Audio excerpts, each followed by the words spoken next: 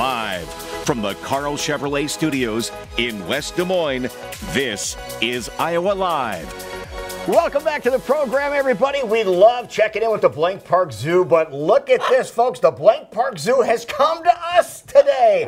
In the studio with us, Jessica Schellhorn, Julia Bingham, and the rock star of the day, Amborro. We're going to learn all about Amborro. Ladies, thanks for being here.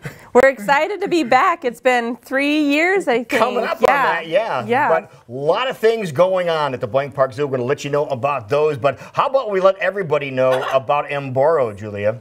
Amborro is a blue and yellow macaw. He is about 27, 28 years old, and he's been at the zoo most of his life. He is a very smart bird, so we're able to work on a few different things with him. He's able to learn some behaviors and get a little treat for doing what I ask.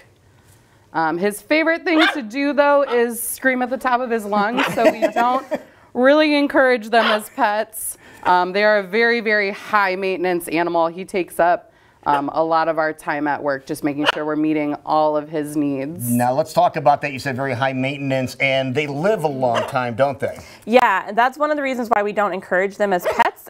They're kind of like having a 2-year-old for 90 years because they can live up to 90 years in human care. And I have had 2 2-year-olds, and I don't recommend having them for 90 years. They also are very messy. They drop about 75% of their food on the ground, and then they poop on it. So very messy, very loud, like Julia said. So yeah, we do not recommend macaws or several parrots as pets. Yep. Now we were wondering whether or not he could do a lap around the studio here, and you said that's not going to happen. No, so Amborro never learned how to fly. Macaws need to learn how to fly when they're really young, so they can develop those flight muscles, those muscles on their chest. And Amborro never learned how to fly when he was little, so he can't fly right now. That's not to mean that he could never fly. He could be taught how to fly if Julia wanted to put in the hours, months and years that it would take to teach him how to fly. So maybe at some point he could fly. Right now, he gets into enough trouble not flying, so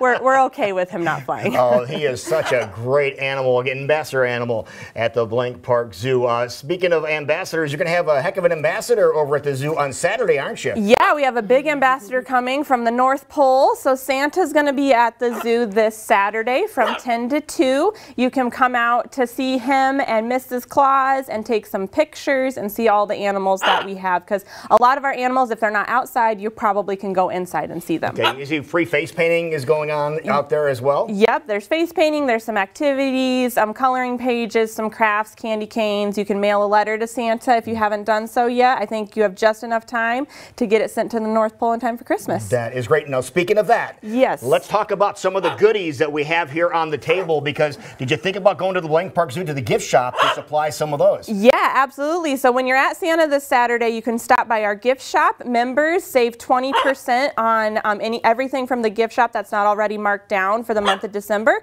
And we brought some goodies today. We have several books that are brand new, lots of plushes, and what people don't know about several of the plush stuffed animals that we have at the zoo, they're made out of recycled materials. Nice. So they're all environmentally friendly. We also have these really cool new bracelets. I'm wearing one today that I had bought for myself, but we have several different animals that I'll hold up this one. This one is of a lion, and what you can do... Keep that real still here, and we'll have that. What you can do is when you buy this, you actually can get a QR code that you can scan, and you can track a real lion over in Africa, their movements. So researchers over in Africa have put GPS collars on several different animals, including lions and some elephants, and you can actually see the movement of that animal over in its natural native range. So my polar bear bracelet that I have, I can track, my polar bear's name is Nook, and I can track her movements in the Arctic, and I've learned that she's had around 6 cubs. So yeah, it's really, really cool. And that's all over at the gift shop. All at the gift shop. When you see Santa, you can run in there real quick. Yep, absolutely. Stop in and get some really cool items for Christmas. That is great. But Amborro doing circles over here. Thank you all for bringing him over. He can wave to to everybody out there